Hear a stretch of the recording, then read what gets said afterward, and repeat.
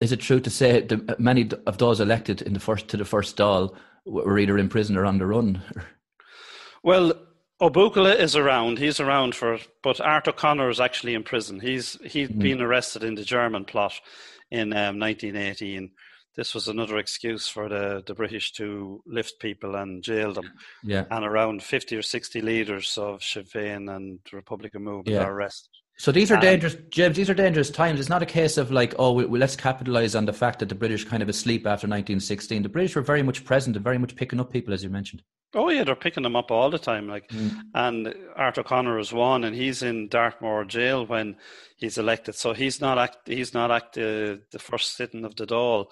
Donald O'Bucala is, and it's only later on that he's released. He's in hospital at one stage then as well, because you have the flu epidemic, which brings us back to the present times. Yeah, this is a Spanish flu you're talking about. Yeah, this is the big Spanish flu then as well, and that comes. Interested enough, it comes in 3 waves. First wave is in June 1980, and then the next wave is in October, November. And like we're sitting in the second wave now of the COVID epidemic as well. So there was another wave then. Would it be a case back then because of the political activities and because life, people died younger, times are harder, that the pandemic in them days was something that you just lived with, or was it? Yeah, well, there's that many things that could kill you in that period anyway. It's just another one of these things that turns up, but it has a huge effect, and it's a devastating effect on the whole country. Kildare is the highest, apart from Dublin, per head of population, has the highest amount of deaths in the Spanish flu, as you termed it. Isn't it amazing that the Spanish flu, I mean, I'm sure you were aware of it, but I was certainly not aware of it until COVID came along. I mean, not to the extent that I am now anyway. Yeah, no, we were very aware of it, and it was one of these things that we had covered then as well. And one of our own historians, Ida Milne, has done a lot of work on the Spanish flu and that as well. So it is. We have 600 rebels in Kildare in a military base, which is basically the Curragh. Kildare is. I think the problem with Kildare is from a rebels' perspective is that its proximity to the Curragh and its closeness to Dublin Castle. They're caught between both places, and there's 6,000 troops in Kildare. Is that right? Yeah, that's the problem. I mean, you have a very heavily militarised county. You have the Curragh camp, which is at some stages during the war, they had nearly 10,000 troops there, but obviously not that many during the War of Independence. So was it a case of the headquarters of the IRA saying, and I'm right in saying the IRA, am I? It was a term, the IRA. Yeah, it was Irish Volunteers up to a period, but from say 1919 onwards, they were known as the Irish Republican Army. So were the leaders saying, lads, stay away from Kildare, it's too populated with British troops, or was it a case like, let's attack Kildare, that's the place to be? Well, no, they're just not that organised in County Kildare to be able to mount ambushes. The county itself doesn't even leave it as an area that you could mount ambushes because it's too flat. Too flat, right? And we were not that organised. We didn't have that much weapons either. And the fact that the couple of ambushes that did take place in the War of Independence, you have retaliations then as well. So you have all these things to think about, like the Kill ambush in August 1920. The Black and Tans then run amok in Kill and Naas afterwards. Okay. And the ambush in Barra House near Athy in 1921. Again, there's retaliations. In Minute, there's an ambush on an RIC man. He's killed there in March 1921. So it kind of dawned on them at that point then that like ambushes were out of the question. So what was their activity in Kildare then? Most activity in Kildare, what Kildare would be more famous for would be intelligence. And the idea was that to keep the roads open to the west and the south to headquarters in Dublin. And this is where Kildare excels. It's in intelligence gathering. Yes. Because you have a fella in Naas, Sean Kavanagh, comes to Naas in 1919 or 1920 to teach. He's a Gaelic League teacher. And he makes contact with an RIC man within Naas Barracks, which is this cipher intelligence key that he passes on to Michael Collins. So Collins knows kind of everything that's happening within the RIC through the intelligence network in County Kildare. Wow. And then Sounds like something from the Cold War, you know. It is, it's really something that's being kind of overlooked.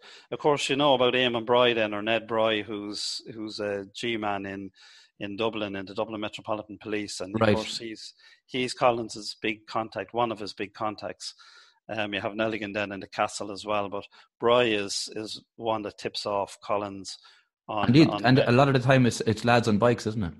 Yeah, well, that's it. Like, I mean, that's the whole idea of the communications. Then, as we were talking about earlier, is that from Maynooth and that Colgan organises all these couriers going back and forward from couriers are coming up from the west, they're coming up from the south, and they're hitting Naas and they're hitting Maynooth on the direct lines into Dublin. So the lack of a motorway back then was a big advantage for the rebels. Yeah, and you have a lot of girls and women involved in coming a man then as well, passing on dispatches and that.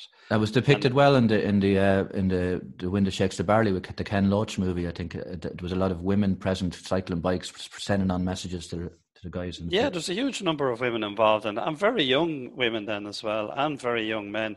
I mean, these guys are all in their 20s. Yeah. In that period, and that it's just after the First World War. It's a kind of a period where military is, everybody's kind of involved in some military. And in a worldwide level, even the Russian thing was happening. There was a lot of people. There's all these things happening at the same time, and it's all young people that are involved in it. They're trying to change the world. They're trying to change the environment they live in.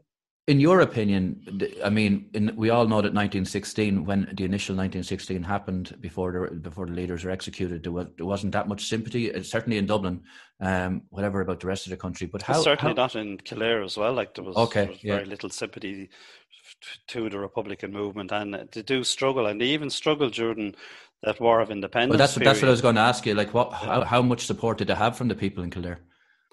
Again, it's not huge. Like, I mean, if you look at how many people were involved in the British military in Kildare rather than in the Republican movement, it's far higher in the British. Yes, I'm not saying that fed their kids and that's it. Like, I mean, you have the barracks in Newbridge, you have a barracks in Kildare town, you have a barracks in Naas, and you have the Curragh camp, and a lot of people got employment through the Crown forces and that. And of course they're going to assume that this is not going to be a successful rebellion either, Yeah, well, to be honest, a lot of people are not thinking about. A lot of people are trying to put food on the table, and that is the big thing, more than anything else, is how to survive in these trying times. Yeah, at the best of times, it is a big problem. And again, as we were saying, you have the flu, you have tuberculosis, your consumption. All these things are a bit more important to most people than what's really happening around them. Okay. So as the War of Independence continued, then how did Kildare develop? Kildare, like most of the quieter counties, is getting more organised as you come into 1921. And 1920 had been a pretty violent year, which kind of finishes off with, Bloody Sunday and the burning of Cork and the Carmichael. And again, that's connected with this intelligence thing, which is again Kildare, and there's connections there. Yeah, and of course, with Bloody Sunday, it's more the Kildare connections on Bloody Sunday, of course, is that the referee at the match is Mick Salmon. And his grandson, my father told me, Mr. Salmon that used to teach me in Clane School, is either a grandson or a son. Fergus Salmon, that's right, yeah. Yeah, well, Brian Salmon was his father, and the man who died, what was his name, the referee? Mick Salmon, yes, yeah. So there is a strong connection there, all right. And then again, it's just in the Carberg connection with Frank Burkdead as well. He's a teacher at St. Enda's. He takes over from Padraig Pearse after Pearse is executed, and he's playing for Dublin at the time. And he was involved in 1916 too. He was involved in 1916, and his sister was a nurse in the GPO, and Frank was a volunteer. He's picked up after Bloody Sunday, and he ends up in the Curragh internment camp, the Rat internment camp, which is as a direct consequence of the Bloody Sunday is opened. That was called the Rat, R-A-T-H. Where did that R-A-T-H? Because of the Gibbet Rat nearby. Okay. Where that massacre happened in 1798 the surrendering rebels. Isn't that amazing? Isn't that amazing to think that back in 1798 you had that massacre, and then was it 100 and whatever years later, there it is, another focal point, another serious headquarters there, It's the Curragh's history is amazing, really. Yeah, and a lot of the people that are interned in the Curragh camp are, not saying that they're delighted to be there, but they're, where they are, they're overlooking the scene of this massacre of their fellow comrades from 100 years previously. So they're thinking about the martyrs who died for Ireland. They're jailed within a couple of feet away from this site in the internment camp. And was there torture taking place there, in your opinion, in the Curragh? No, there wouldn't have been torture or anything like that. That's there would have been. Prison is never nice, no matter where it is, and the conditions in the camp wouldn't have been great. But it's not that bad either. I wouldn't say that there was any ill treatment on a large scale. Okay, so that was opened just after Bloody Sunday, is that right? That's opened in March 1921, because they'd opened another internment camp in Ballykinler in County Down. That was quickly filled up, and a lot of Kildare men were imprisoned there, about 60 or 70. And then there's the internment camp in the Curragh's opened then, because the other one is full up, and you have about 120 Kildare men. But and about the same from all the provinces or all the counties around the Midland area as well. So Kildare then, you're housing a large internment camp then as well. But there's a lot of, when there's an escape there in September 1921, a lot of the people in the general area help the prisoners that escape. So there is a lot of support for. You think that kind of built, especially after Bloody Sunday, kind of built a little bit? Yeah, things are changing. Of course, the arrival of the Black and Tans and the auxiliaries turned public opinion, because these guys are just basically terrorist mercenaries going around the place doing what they want. Can you just go into a little bit about their attacks? And you mentioned Kill. Is there anything else that the Black and Tans that comes to mind? Big attacks that took place in Kildare? Yeah, well, after the Kill ambush in August 1920, Black and Tans go into the village of Kill, and they wreck Brockle's pub, which is the old house in the village of Kill, steal all the drinks, shoot the place up, shoot a hearse outside, beat up a local man coming home from work, and then head off into Naas, where they arrive in Naas then, and to start knocking on the doors of local Republicans. Of course, nobody answers the doors to Black and Tans. And eventually they go across to a shop. It's a boot shop beside, a boot and leather merchant beside the Leinster Leader offices, and still there you can kind of see it's just at the end of the Leinster Leader office, right beside what was then the RIC barracks, but is now the Court Hotel. And they set that on fire, and there's 3 people inside it who luckily escape. Right. They put petrol in, throw a grenade in, and place goes up in flames.